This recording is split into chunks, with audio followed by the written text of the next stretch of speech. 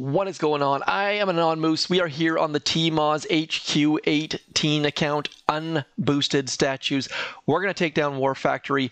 Big shout out to all of you who have waited for this video. I love seeing those responses. It's 8:30 in the morning here. I am not forgetting about you. This is first thing after coffee and making bread. Nonetheless, here goes nothing. Let's have a quick scout, see what Gearhart has got for us. Lots of SIMOs. That's the first thing that catches the eye. Lots and lots of SIMOs. And that rocket launcher right there is going to be problematic. So what we're going to do is, first of all, I'm going to focus on these three defenses below the core. If you're a high level, you can just barrage the core and probably do it unboosted.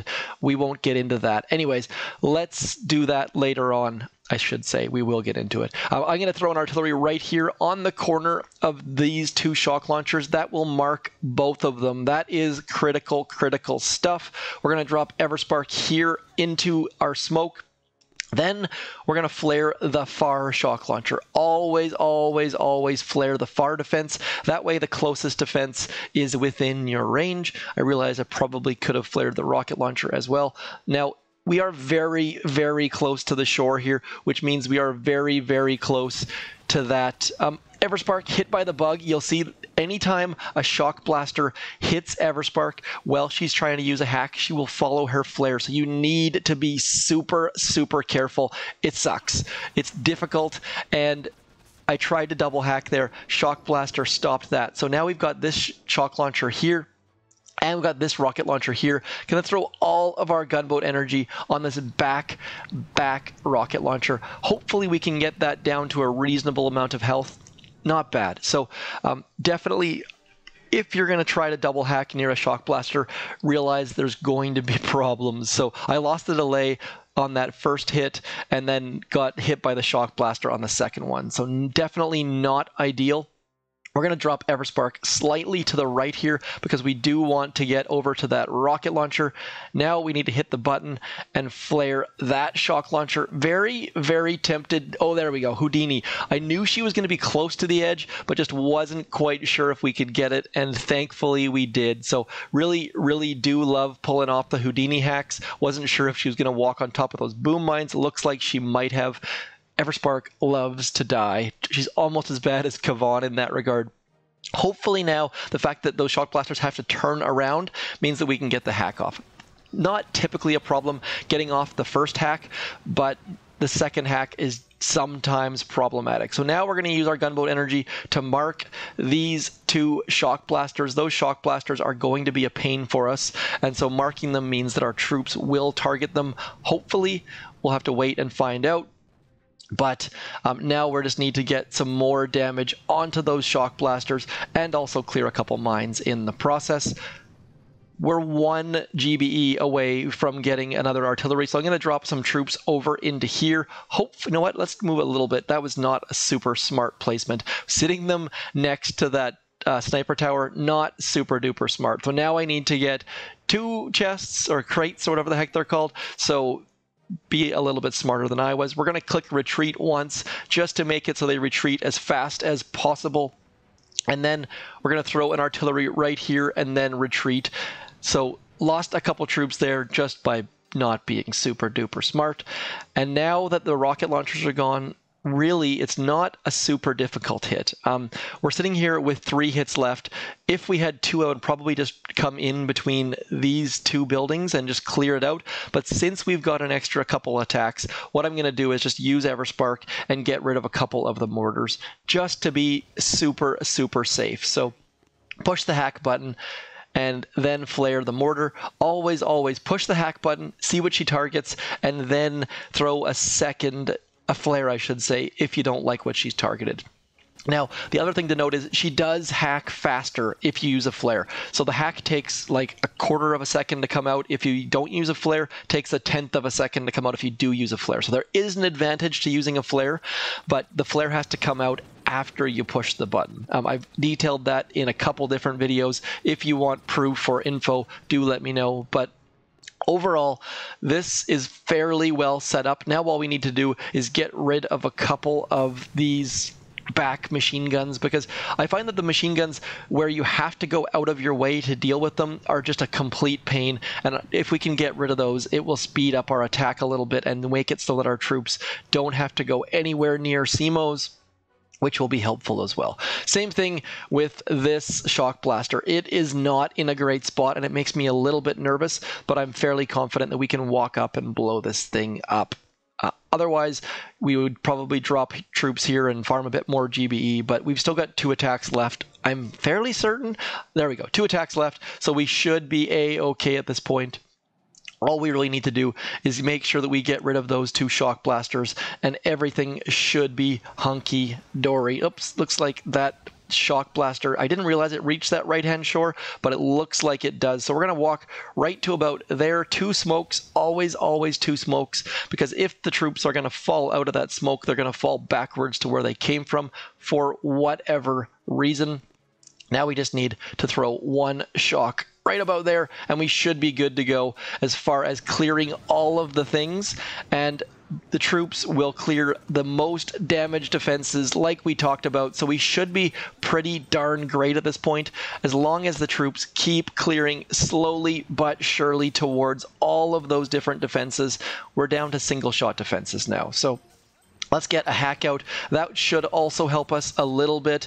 Also, let's get 1 more hack out. Just Everspark clearing all of the stuff. And now, if we move slightly to the right, we're going to have a problem with that mortar. If we move slightly to the left, there's going to be problems with SIMOs and things. So I'm just going to let my troops scatter and do their worst. Let's get 1 more hack out, since Everspark should get that boom cannon towards doing our bidding. Gonna lose a few extra troops here by not flaring the core, I think, but at the same time, it's going down. You can see it. We're yelling timber and all of that sort of fun stuff. Everspark,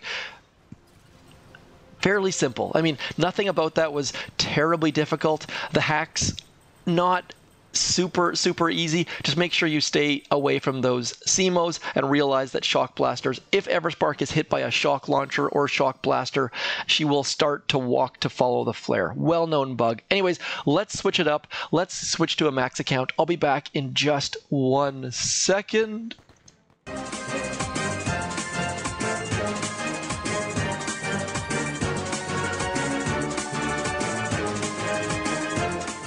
Okay, we're going to do something a little bit different. I'm going to use Tank Medic.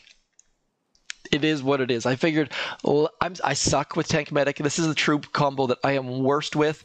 It's world renowned as being the easiest troop combo. It's kind of like using the noob tube in Team Fortress. Is it Team Fortress or is that Half-Life? Anyways, let's move right on forward and see if I can take this down using Tank Medic. I realize some of you are rolling your eyes, but for me, this is the most difficult way to do it because I am terrible with this troop combo.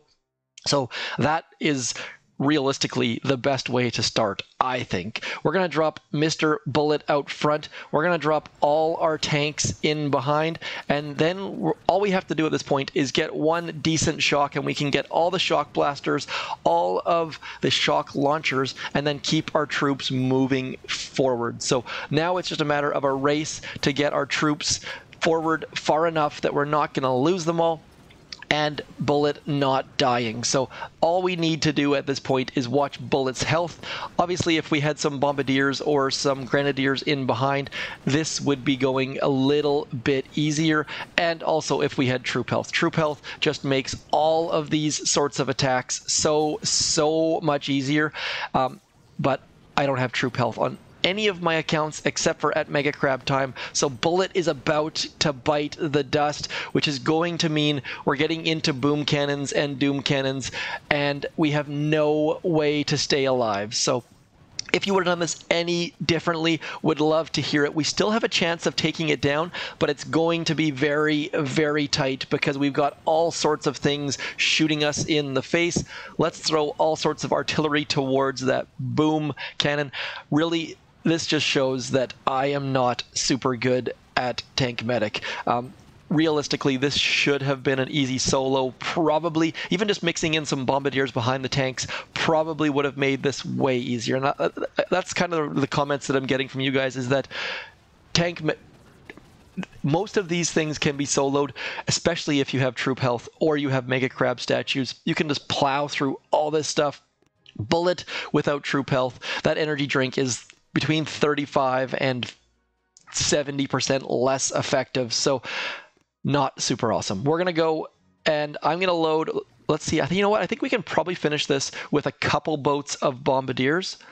Maybe? Probably not, actually. So what we need to do here is, I have made a mockery of this. Let's get some let's use the troops that I'm actually familiar with. Let's get some zookas loaded. We will use all of my remaining diamonds to get those puppies loaded, and then we'll just come in and do a core hit. So tank medic, complete and utter failure on my part, which isn't a huge surprise, to be completely honest. I am terrible at tank medic, but nonetheless, I think we can take this down just using a simple zooka strategy.